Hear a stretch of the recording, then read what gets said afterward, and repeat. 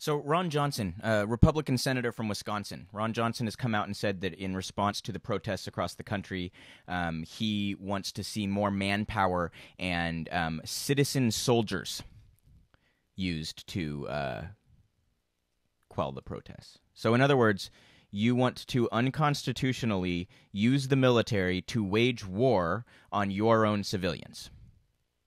This is what Ron Johnson wants to do. It was unconstitutional when Trump sent DHS troops into cities, just so you guys are all aware. Sending them in to kidnap protesters. What? You're not allowed to stand on the sidewalk and espouse a view that I disagree with, so we're going to pull up in an unmarked car and kidnap you. That's what our federal police are going to do. Right? We're going to show up and brutalize the people who dare to speak something we disagree with. Right? This is even more. This isn't even an attempt to disguise it as like federal agents. He's saying soldiers. Soldiers. He wants to sick the U.S. military on American citizens, you guys. He wants to wage a civil war with Black Lives Matter. That's what fucking Ron Johnson is proposing here. You know, and it's a continuation of like this is clearly Trump and the Republicans think that they can electorally benefit from coming off as the law and order pro-police side. You know, they want to use this like culture war electorally. So, and this is clearly a continuation of that.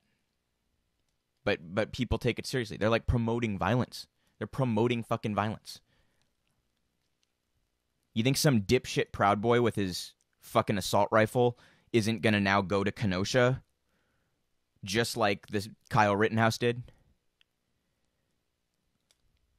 Of course, that kind of rhetoric, the same way that Trump's rhetoric, you know, pushes violence. It's the same deal. And then you see, you know, Joe Biden's response to all this kind of stuff is basically, I agree, except I don't want to be as crazy about the language. Right? Biden's like, more funding for police. But I'm going to pretend I'm on the side of Black Lives Matter. As a politician who spent my entire career opposing civil rights, as a politician who spent my entire career opposing policies that would help the black community, I'm going to pretend that I'm on your side.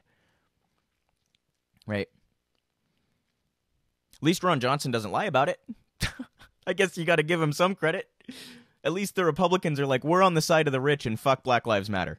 The Democrats are like, yeah, fuck Black Lives Matter, but we're on the side of Black Lives Matter. Right? Not in practice, just in rhetoric. Not in policy, just in theater. Right? I mean, at least Ron Johnson just kind of, yeah, I'm opposed to the First Amendment and the Fourth Amendment, and I think we should sick the military on our own constituents. Wow. Wow. Can you imagine if a Democrat said that about some far, like we need to send the Navy in to deal with the Trump boat protests. Citizen Navy. So insane. So insane. So, this is obviously worth covering because it's brazenly authoritarian and a continuation of Republicans claiming to be, we hate big government, but we want to use big government to squash anything we disagree with. We hate big government, but we support the state killing people that are unarmed. Incoherent. Ron Johnson is an authoritarian maniac. So hopefully he loses his seat. I don't know when his seat is up, but Wisconsin is a swing state. I'd love to see a progressive come in and take that authoritarian maniac out of office.